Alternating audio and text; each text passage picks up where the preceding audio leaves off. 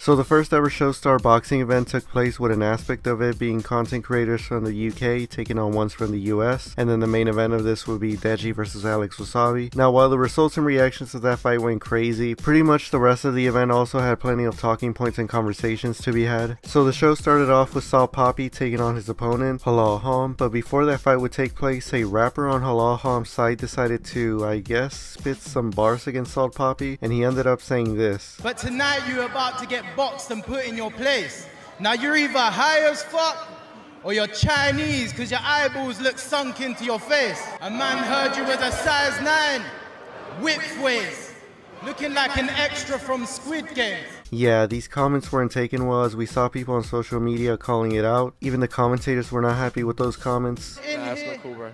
Get him out of there, like, why is he in there? But all of that didn't seem to mess with Papi's vibes, because he ended up taking the victory here with a unanimous decision. After that, Papi went on to ask who wants to salt next, and his defeated opponent, Halal, posted a feel-good post after his loss, and then also posted a picture of him and Papi together after the fight. And as for the rapper guy that got cancelled, I guess, he tweeted a bit about the situation and then also posted this picture of him with Papi, which I guess just entails that there wasn't any sort of animosity between them. Now the next fight at the event was Stromedy versus Sprinz, and it ended up going the distance, with Stromedy being declared the winner via majority decision. After that fight happened, Stromedy would post that he was definitely going to keep training for a future boxing opponent, and Sprinz would just post that he was grateful for the opportunity that he got. Next fight up on the card was Mellow versus Pretty Boy Anthony Taylor. A little fun fact here is that this Anthony Taylor guy was one of Jake Paul's sparring partners, but what ended up happening here in the Showstar event was that we saw Mellow defeat Anthony Taylor via unanimous decision. After the fight, Mellow claimed to have easily won the fight in an IFL TV interview. I went a bit soft on him, you know, because I know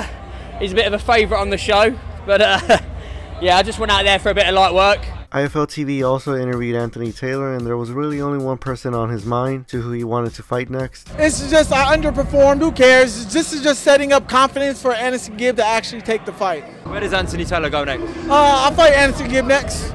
June, Liam, stop holding Anderson Gibb's nuts. Let him sign the contract.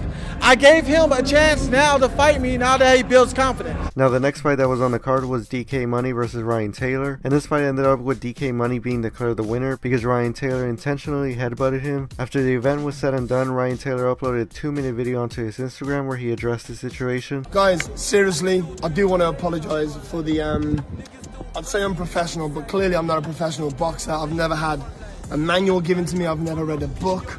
I've never been given an instruction manual on how to box. I accepted this fight with 3 weeks notice. DK Money, of course, had a bit of a rant on Instagram because of the headbutt that he took, but he would also go on to say that he would continue to box and that he talked to a Showstar about another fight. Now the next fight that happened on the card was Armz versus Minikon, and Armz won that one by majority decision. Some controversy came out of this as a lot of people thought that Minikon was robbed of a victory. Minikon would post onto his Instagram this picture with the caption, "I won overall, no matter the decision. Your boy made it to the UK and had an amazing time." And he would also repost some sentiments onto his stories where people were saying that he should have been the winner. Armz, on the other hand, posted a 3-minute video onto his Instagram where he was thanking his supporters. Next fight up that took place on the card was Vitaly versus Kristen Hanby. Kristen Hanby walked to the ring with normal attire while Vitaly walked with his middle finger mask. The two fought it out, and Vitaly actually got headbutted in the fight a few times, but it seems as if they didn't punish Kristen Hanby for it, and in the end the fight ended up being a majority draw. After the fight, Vitaly posted a pair in DMs from the Pro Boxing Association, where apparently the referee and set of judges in control of Vitaly's fight were not actual licensed officials. As to what his opponent, Kristen Hanby, did after the fight, he did an interview with Behind the Gloves, and he had this to say about him and Vitaly's fight ending in a draw. Are you anticipating to fight again?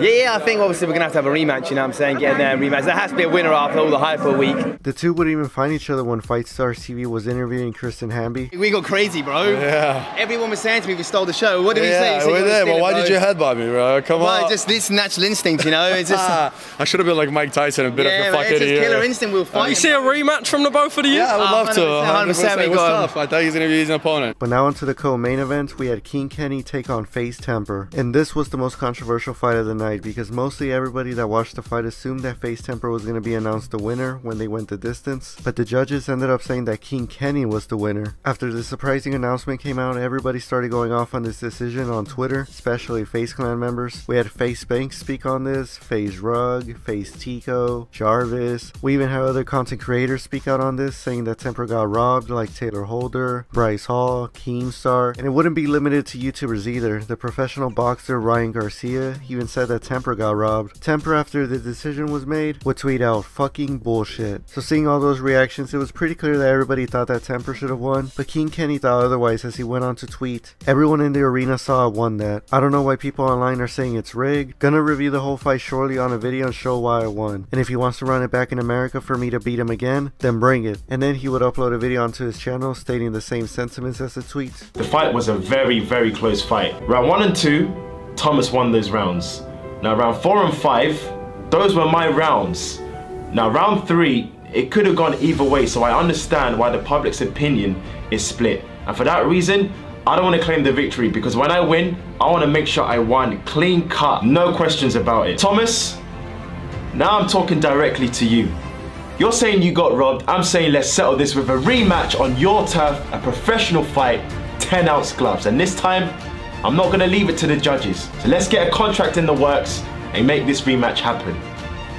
Or if you're a pussy, we'll just leave it as that. Now, at around this time, Keemstar put out a tweet saying that FaZe Clan was going to be appealing the decision of the fight, and now we just gotta wait and see what happens there. And finally, we go on to the main event, which was Deji versus Alex Wassabi. Aside from the craziness that happened during the match, like when one fan ran into the ring and then got thrown out, everything went alright with both fighters as they went the distance, and the person that came out to be the winner here will be Alex Wassabi via split decision. After the fight had happened and the result was announced, Alex would do an interview with the YouTube channel Fred Talks Fighting and tell us what his plans were in the future. Do you think we'll see you in the ring again? Oh yeah, immediately.